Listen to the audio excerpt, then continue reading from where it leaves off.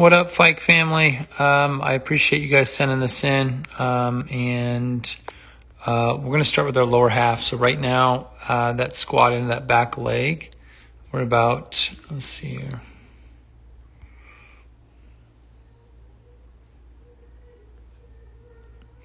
About 110, somewhere in there, which is right where we need to be. I want it to be below 110. The more you can get into that, the better.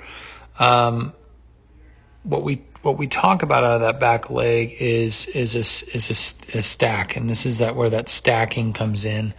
That upper body's got to come back over that lower body. The lower body is pretty good as far as squatting goes, but your ball comes out of the glove, I think, way too early, and it doesn't put you on time. When you plant your front leg, your arm isn't even up. It should be up there when you plant. So it's a little bit late.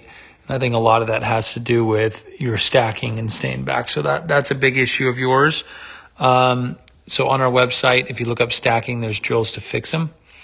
And just go through those. That's going to be huge for you. Let's look at that front knee. This is what we call an internally rotated front knee. We'll see if you have it. I don't think you do. Just based off of what I'm looking at, I don't think you do. We're good to go there. Angle of your front knee as you throw the ball.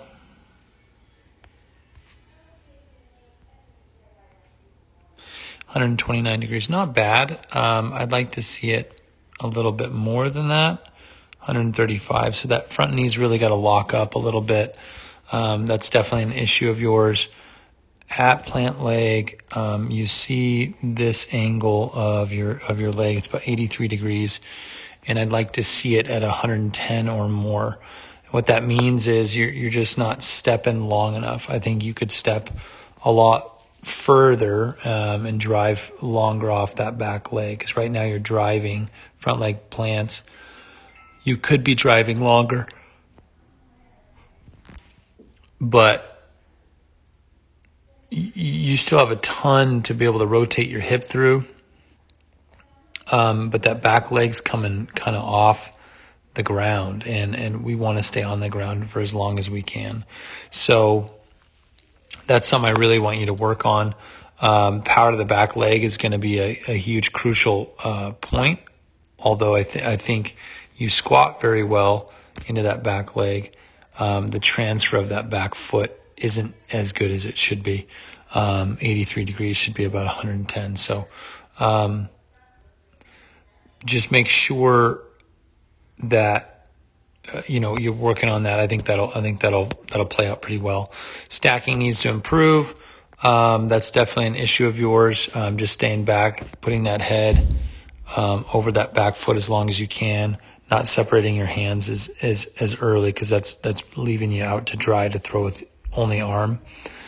Let's look at your posture at ball release.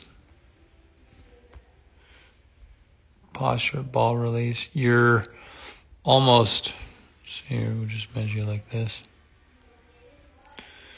You have I'd like you to keep your back straight right now. You can see kind of you're hunched over. I like to have that straight back, because that straight back is what's really going to make you rotate. So I want better posture. I think the bands are going to help you with that a ton. And I think that's going to help a lot. All right, so let's look at release point. You're releasing, right there. The video kind of cuts off a little bit, but you're releasing the video right over that front, or the ball, releasing the ball right over that front foot, which it's really early. And I want it to be late. Part of the reason why you're not releasing it late is because that back leg comes up and there's no support on that back leg. When the back leg's supported, then your chest has a better likelihood of being able to drive through. Later release point, less stress on the elbow and shoulder. All these great things happen when you do that. So let's get into front glove. Front glove actually rotates pretty well. I think you do a good job of that front glove rotating. I think you're having to really overcome that big bend in that back I think if your back's straighter, I think you rotate a little bit better. Bands are going to help with that.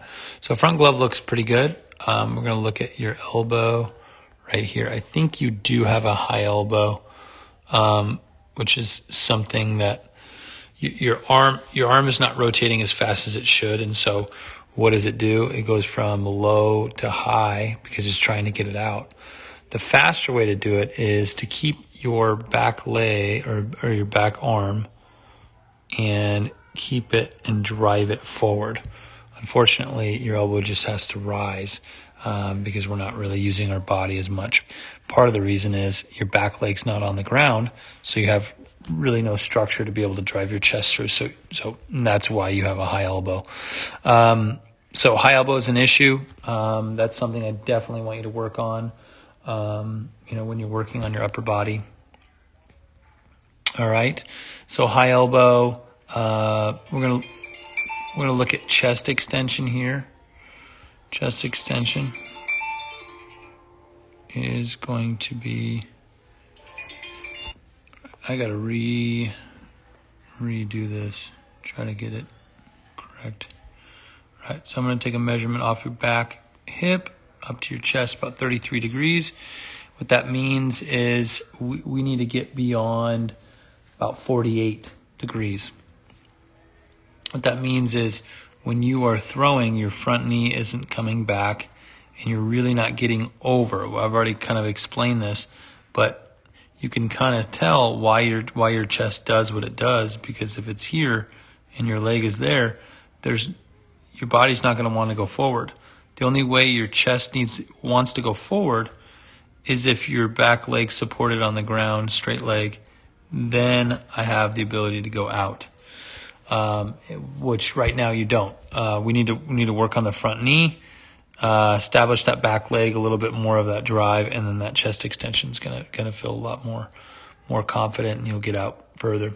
Better release point, all these great things happen. So that's definitely something chest extension is a weakness of yours. We're going to look at hand fly out. I think you do a good job of coming through. High elbow, your wrist has to be quick. I don't think it's too big of an issue. Might be something that you could work on though. Maybe split it a little bit, cut it back a little bit this way towards that first line.